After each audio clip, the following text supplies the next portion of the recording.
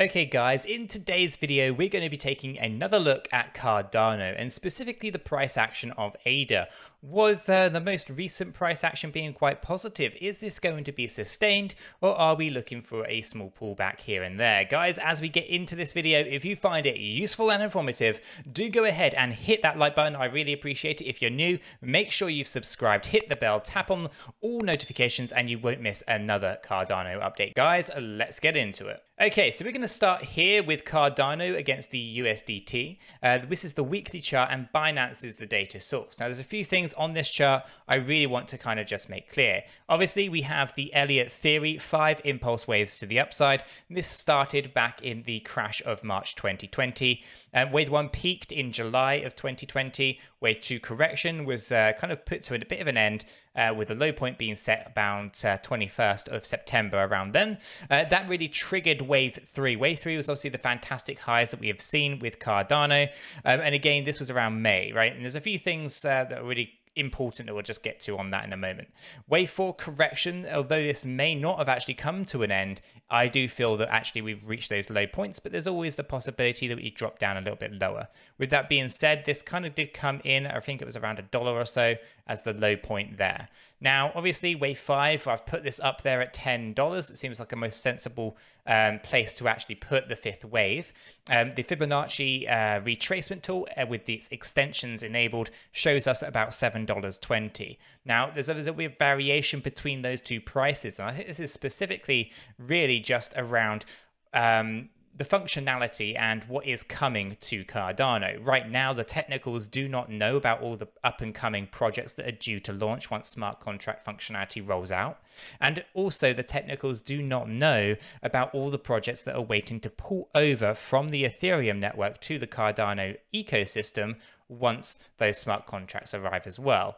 With all that additional stuff added to the melting pot, it almost feels that $10 is a very sensible number to be aiming for. Okay, so with those 5 impulse waves, it's actually a really nice and neat version of it, right? We can see that it actually adheres to a lot of the principles of Elliott theory. Nothing is invalidated, and it is actually very, very neat to look at, which is fantastic. So this is a good, clean example of Elliott theory moving to the upside.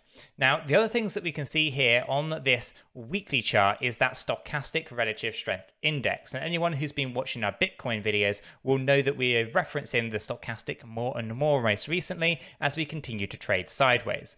But one of the fantastic things about that stochastic relative strength index is it helps us understand where things were when we were at the bottom of a wave and where we were when we were peaking those waves, right? So let's take a look at Cardano. So obviously the March crash of 2020 actually saw that we were coming down, right? We were basically pulling the momentum of the stochastic down. It was at 23, almost oversold, right? And then basically it was only a week or so after that that it actually went down to 1.4 on the chart. And that's why you just really started to see that momentum change and we started to push the price up, right, as we go into Wave 1. Now, Wave 1 actually peaked up here at 98, overbought. Anything above 80 is overbought. So what you saw here was basically an overbought Cardano. So a correction was going to be due. This is Wave 2, the Wave 2 correction, right? And we see all this come right the way down as we bottomed out on our momentum on our stochastic relative strength index at 0.9, okay? So obviously a bottom was found during this correction and we were oversold during that correction, okay? So that was a fantastic thing to see. Then obviously we triggered Wave 3. Now, Wave 3 was actually kind of longer than expected. We actually hung around up here for a while. We actually got this momentum pretty quick, right? We actually found it previously just up here, the previous peak of Wave 1, right? We actually hovered around here for a little bit. We had a pullback, and then we continued. We found the next leg, we pulled back, we went up to a little bit more, we went up a little bit more, right? But what thing that's really important about this third wave is the manipulation that was also going on with Bitcoin, right, in terms of that Wyckoff distribution, because it was artificially being pushed in various different directions to make people buy, to make people sell, and to prolong it, and then obviously redistributing it at the end. Now, during this, the actual stochastic relative strength index, you could tell that it was actually losing momentum much earlier, right? So ultimately, you could argue that this actually should have been the high for wave 3 before that manipulation for Bitcoin, right? And this would have actually have been about $1.46 or so. Okay, but that's where your momentum really started to pull out of the bag. And it actually came right the way down here, oversold, believe it or not, with a small peak just here on wave 3. Okay, and obviously when we had that major correction, or major correction as many people refer to it as the bear market, bear phase, whatever.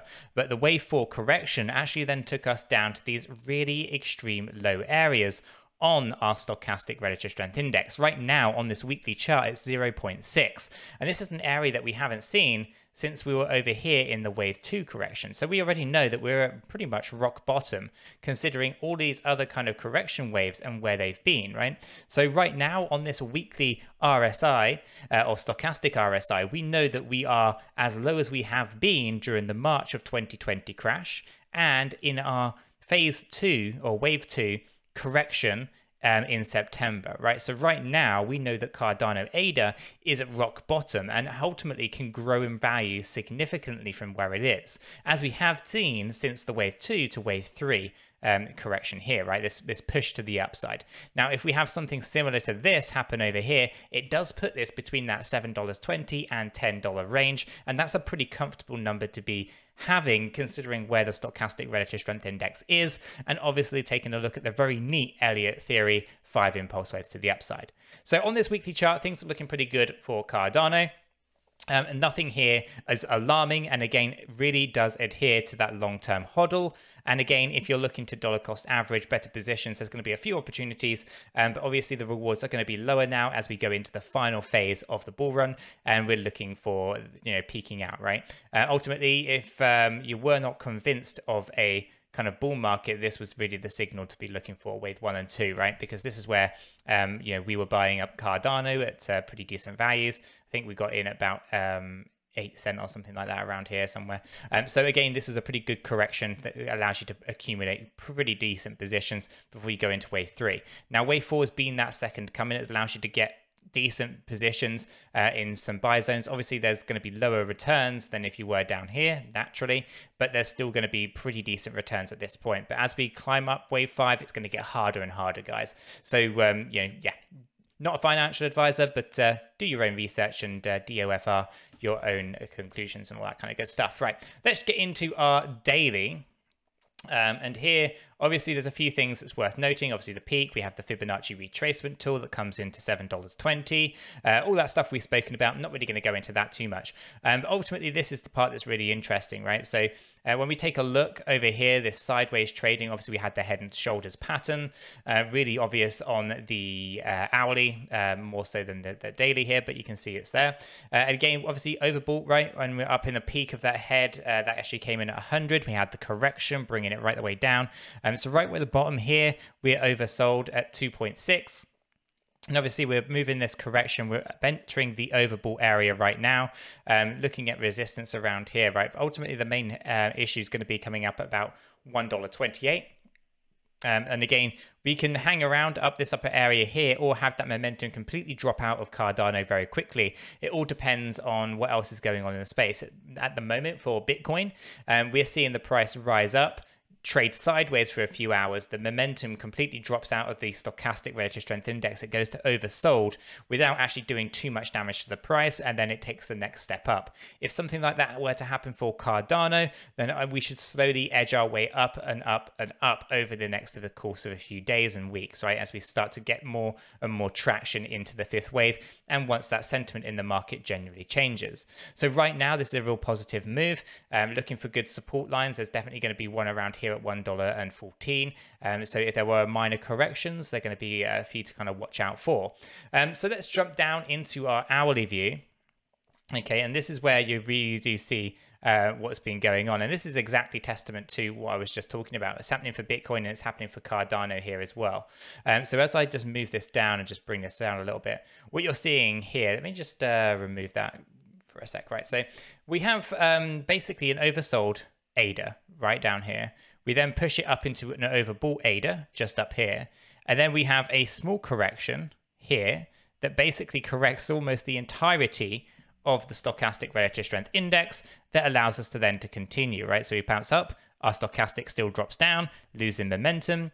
And as it does this, basically we'll continue to trade in this little sideways motion here, and then we take that next step. It's looking very much like what Bitcoin is doing right now. And as I said on the Bitcoin video earlier, I'm really cautious over what happens on Monday. Ultimately, over the weekend, we can continue this, and I think it's going to be a pretty positive and green weekend. I think going into Monday, as we saw previously, once those traders and those institutions start to get back into their daily routines on Monday, I think we're going to see things actually get some profits taken, some manipulation on Bitcoin. I think we're going to start to see some red days. Hopefully it won't be too bad. Bitcoin, in my opinion, needs to hit at least 40k for it to even really warrant a major-ish correction to the downside. So at the moment, Bitcoin's at 34. I think that's going to continue growing. I see 36 next. If that happens, then Cardano ADA should be on a journey as well to the upside. And I think Cardano has the potential to go after that $1.28 if Bitcoin has a chance to go after some of those other higher numbers. So right now for Cardano, with the momentum happening here on that stochastic relative strength index, looking pretty positive. Looks like it's coming out. It looks like it's going to continue to grow in line with what Bitcoin is doing. $1.28 seems to be the most logical next step for Cardano. I think that's going to be the next barrier where it will then actually go back into overbought. And if it continues to trade sideways, testing that area of resistance, hopefully we'll be able to breach it as that momentum again shifts from overbought to oversold whilst trading sideways. We could breach $1.28 in hopes that Monday will be less severe for Cardano and for ADA. So I think ultimately there's a lot of real positivity here now for Cardano. It never really has left us per se, and there's lots of really cool things happening in the space here now as we start to heat up after about a 2-month kind of correction. Again, I still feel we've got another week or so left of volatility and a bit of uncertainty. Again, end of July, beginning of August is what we've said on the channel for a while, so those are still my expectations. I wouldn't be confident until we've reached those yellow box areas. Let me go back up to my daily and show you what I mean by that. So basically, there's some areas on our charts that are key areas that we want to be making sure that we cross over well. So for Cardano, we're looking to cross $1.83. If we can get above $1.83, I'll be very confident that we should be in this wave 5 push to the upside, and there'll be very little downside at that point there. But until we get there, I'm very cautious. I would say that everyone should be avoiding things like leverage where possible. And of course, I'm not a financial advisor, and it's important that you do your own research. And in doing so, I'm hoping that you'll obviously understand that owning your own crypto is absolutely vital. If you do not own your keys, you do not own your crypto. So keeping things on exchanges is highly risky, and depending on the exchange, some are better than others, but still risk.